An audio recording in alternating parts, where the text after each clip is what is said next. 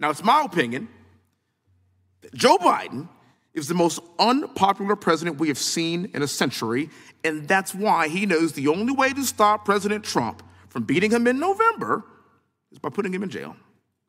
You talked about this, Mr. Fry. In the 247 years of this existence of this great nation, only one president has ever been indicted by the DOJ and has home raided by the FBI. Now, some have said that President Trump's indictment means that no one is above the law. Okay, all right, I would love to see that. But what about Hillary Clinton? And what about Joe Biden? And what about Hunter Biden, who is America's favorite son? Hunter Biden, to me, is like glitter. He is on everything, and you cannot get rid of him. And yet nothing is going to be done about this. We're sick of it.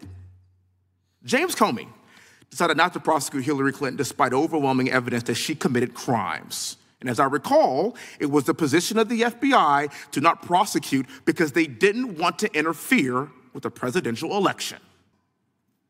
I think the American public would expect to see this from Cuba and from Venezuela and from Russia and from China, but not here.